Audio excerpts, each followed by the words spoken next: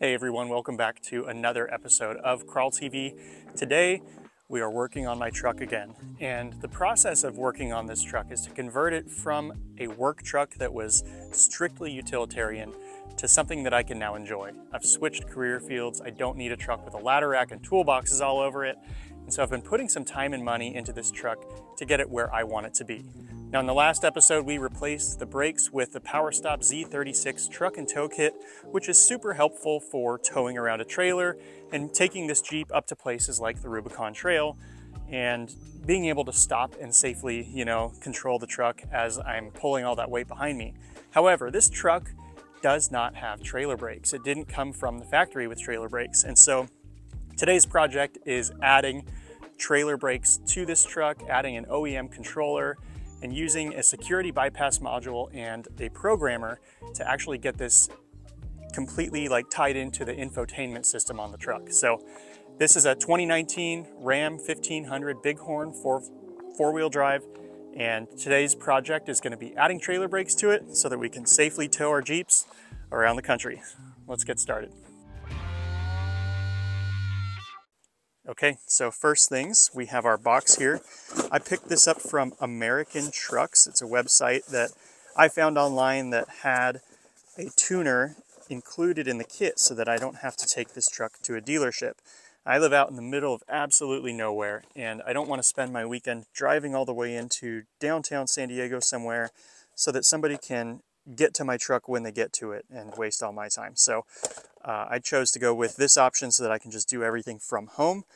This option is more expensive. It ends up coming out to about the same price, whether you go to the dealership and have them flash the ECM. It's probably going to be about 100 to 150 bucks, or if you buy the tuner. But in here we have our OEM brake controller. So this is actually a fully functional piece that will bolt directly in to our switch panel here where that dead blank space is. So that's really nice. I like the fact that this is going to look factory and I'm not going to have a big honking aftermarket trailer brake controller in the truck. In addition to that, we have a bracket for our trailer brake module. And this is again another OEM part. And this will actually bolt in kind of like in that configuration right there up under this dash here, and we'll get to that in a minute. The next part that we have is our bypass module. So this is an OBD Genie part where you unplug the two wires that are going to be hanging down by your kick panel here. Once again, we will get to that. And then we'll be putting those wires into this bypass module so that we can program the truck.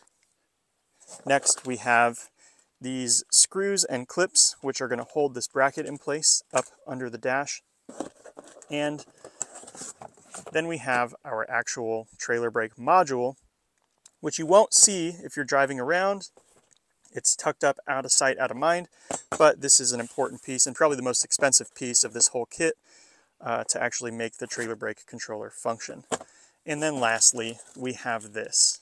This is another OBD Genie part.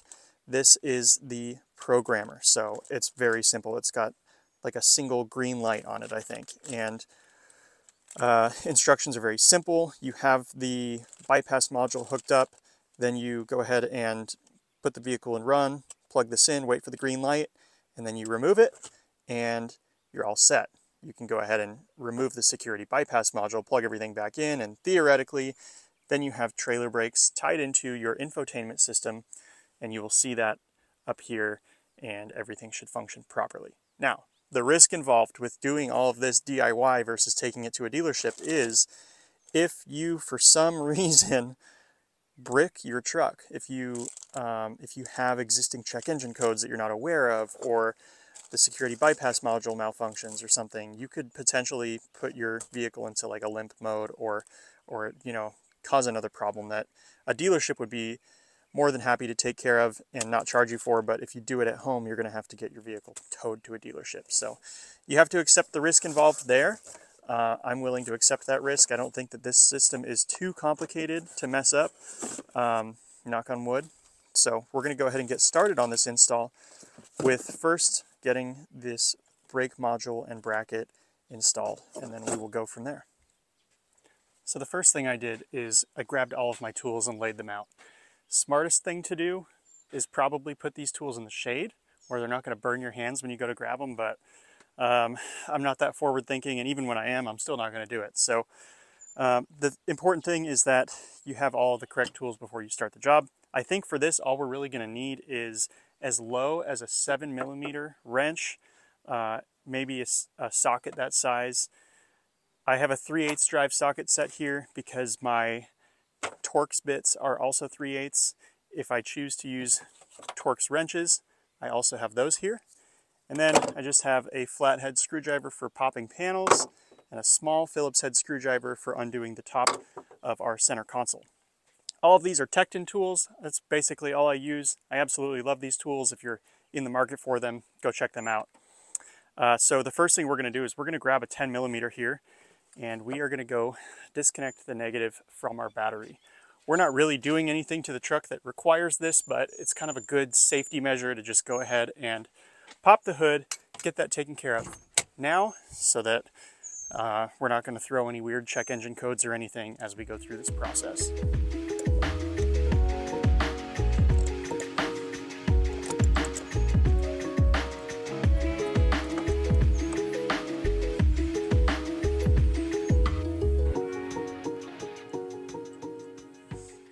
With that battery disconnected, it's now time to dig into this. We're going to start with a 7mm socket on our little ratchet here, and we are just going to remove these two 7mm screws at the bottom of our dash.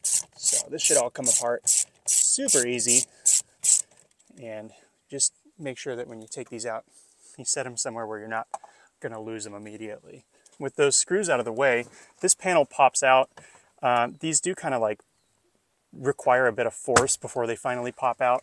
Don't be afraid to just give it a little bit of pressure. This is a better view of what we're looking at now. I've got this panel removed from beneath the steering column, and you can see kind of up in there where we're going to be installing that brake module. So if you actually look a little bit closer here, I'll zoom in, that square hole there is actually going to be what we're mounting that bracket to. So we'll open up that hardware kit, and we're going to pop in those little push pin screw hole. I don't have the correct name for them. There's 3 of them. We're going to push them into those square holes, and then we'll screw that bracket in place. That brake module controller snaps into that bracket, and we can move on from that. This is the hardware we're using, and these are the things that I'm talking about. I just don't know what they're actually called, but the way these work is they pop into those square holes. Try and get the camera to focus a little bit better. These pop into those square holes, and then you can put screws through these. So the bracket is now installed, and I want to show that to you guys here so you can just kind of get a better view of it. Again, it's very hard to film under this dash, but that's what it looks like when it's fully in place. I'm not going to sugarcoat it. That was kind of pain in the butt. Using one of these short-handled #2 Phillips head screwdrivers is definitely my suggestion, because it's just a tight place to get your hand in there to try and tighten those screws down. Once you get those in, now you have your bracket installed, you can go ahead and put the control module in that if you'd like. But what I'm going to do, since we have this space available to us, is I'm going to reach up into this dash area, and I'm going to pull down this bundle of wires. And right here is where the pigtails are for that harness controller. So you just have to kind of undo the tape that's on them and get those pulled out. I'm going to set the camera down so that I can do this, because I can't do it one-handed, and I'll pull those out and show them to you. There's only 2 plugs, and there's no way to mix them up because they're different. Those will plug into that harness, or that module, and then we can snap that module into that bracket. You can see that this module has 3 tabs on the forward side, 1 on the aft. There's only one way that it can snap into that bracket because of those 3 slots there and the 1 slot on this side. So let's go ahead and plug these in. We'll snap that in place, and then we'll get, this is all OEM so far, so this is all very straightforward. This is how it's done from the factory. But beyond this point is where we get into using the bypass module and the tuner and everything. So, and remember, the battery is still unplugged at this point, so nothing we're going to do is going to affect anything until we reconnect.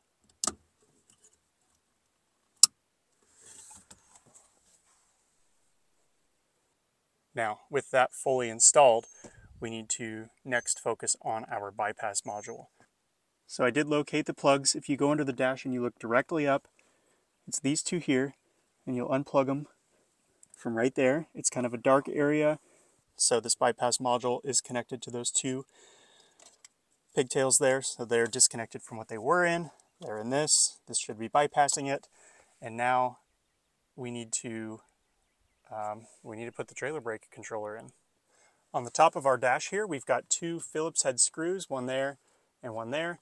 We're going to undo those, and then we're going to pop this whole piece off so that we can get this blank panel out, and this is what we will be replacing. Now, with a delicate but forceful tug, we're going to pop the center console out. There we go. And it's gonna have a bunch of connections on the back, so it's not just gonna fall out, but we're just gonna get in behind here so that we can access this bottom panel here. And what we'll do is we'll pull just this individual piece out, and then we'll work on this by itself. I decided that the best tool for this job is the individual Torx, not Torx sockets. We've got some T15s on the back side of this that we'll have to remove to pop this out, and the easiest way to do it is going to be with a Torx tool, not a Torx socket. So we'll pop that out now. It looks like there's only about 4 screws. Now, correction, that was actually only 2 Torx screws. So there was one in this corner and one in that corner, and then there's 4 tabs that you have to release, and this whole piece will slide out the front of the dash. So now that we have this out, we can work on removing this blank. We'll install the OEM brake controller, and then we need to locate the pigtail somewhere in this mess. There should be a dead-ended wire. I think it's right here. There's a dead-ended wire that will plug into the brake controller so that we can actually utilize that function on that new part. In order to remove this piece, I just used a flathead screwdriver here to pry plastic clips. So there are just clips on top and bottom. That piece will pop out. And then we can grab our new piece, which is right here, and it'll look just like that. We're going to plug this in right here. Should snap in place. So that was really, really easy. I just needed to use both hands. Now that we have this reconnected, the next step that we need to do is get that pigtail. So I undid it, and it's this guy here. This is our trailer brake, and this is what I unplugged to get this piece out. So that is going to be our traction control and tow haul switch. So we'll make sure to plug both of these back in. We're going to screw this part. We're going to snap this part back in, and then we're going to screw it back to our dash. We're going to put this back together, and then we're about ready to hook the battery back up once we do that. So the dash went back together in 3 seconds. That's a super easy process to put that back in, put those 2 Phillips head screws in, and you're done there. We have everything hooked up now, so we're going to go ahead and reconnect this negative terminal on our battery. And then we'll go ahead and use that OBD2 tool to tune this thing. So, you know, if everything goes right, the truck won't just turn into a complete brick. The trailer brakes will work. And the next time that I need to tow something, I can do it with an OEM brake controller, which is really nice. And I've heard great reviews of these controllers working really well, so I'm excited to use it. There we go. Okay, we're going to jump back over here to the truck now. I'm leaving this taken apart because, remember, I still have to undo that bypass module after this is all done. So what I'm going to do is just kind of set this to the side. And I'm going to grab that OBD2 tool now, and I'm going to plug it into the OBD, and theoretically this should all work. Again, referring to these super simple instructions, leave the vehicle in the run position. So I'm going to go ahead and hit the power without the brakes. Key fob not detected. Where's my keys? They need to be a little closer, I guess. Try that again. Hit the power. We are in accessory mode now, so it's not running, but power is on. We're going to plug this in, and a green light should turn on this somewhere. I don't know where the green light is, but let's see how this goes. So there's our OBD2 right there. It's sideways because the dash is taken off. We're going to plug this in. We've got a blue light, red light, red light. Okay, you guys, so I did get the green light. This wasn't actually in the run position, so it stayed red. It freaked me out because I have put a vehicle into limp mode with one of these before, but I just pushed the key again and unplugged this and replugged it. I got the green light, it honked the horn on the truck, and now I have trailer brakes set up in this truck.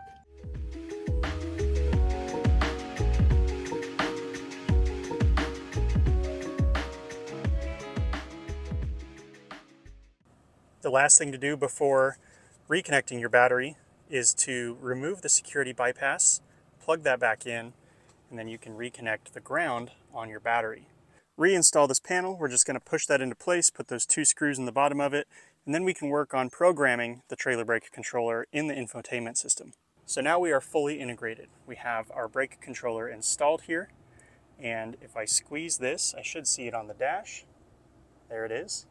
You can go 0 to 100. And you can see our gain function is set at 3 right now. If I want to adjust that, all I have to do is push this positive or negative here. So plus or minus, we're going to add some gain. Let's go to 5.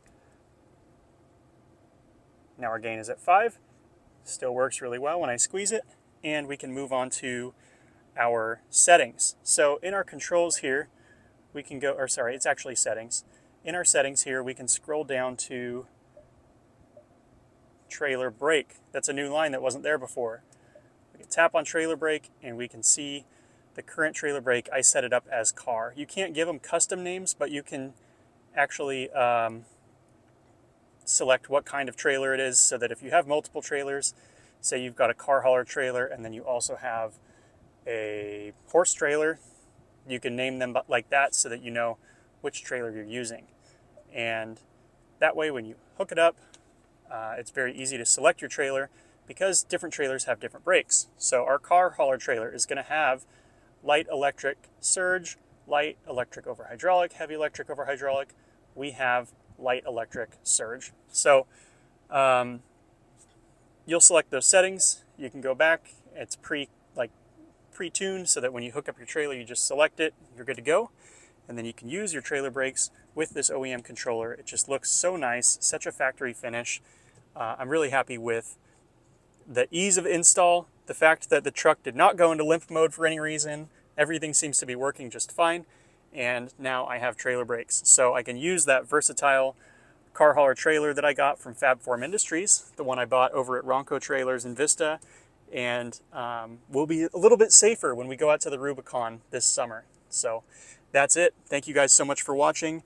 If you have this leftover bypass module, OBD module, and this blank plate, you can store them somewhere safe or just junk them. You're not going to need them again.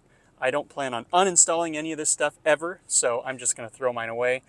And that does it. So that is the complete beginning to end process of installing trailer brakes in a 2019 and up Ram 1500.